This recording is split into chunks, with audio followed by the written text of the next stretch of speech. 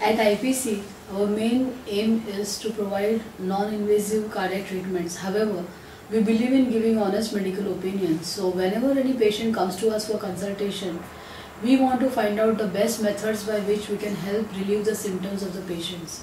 Many times we come across that the disease is too severe, where patients are not responding to medical treatment. They are consistently keeping on taking sorbitrates.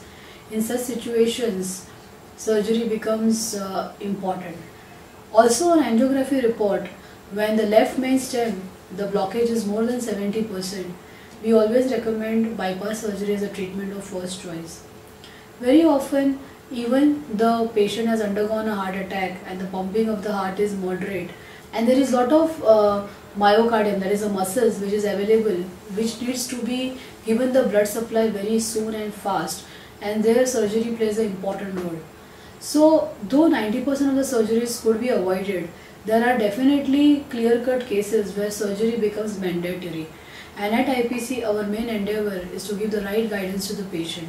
To know more about it, kindly visit www.ipc-india.org. Thank you.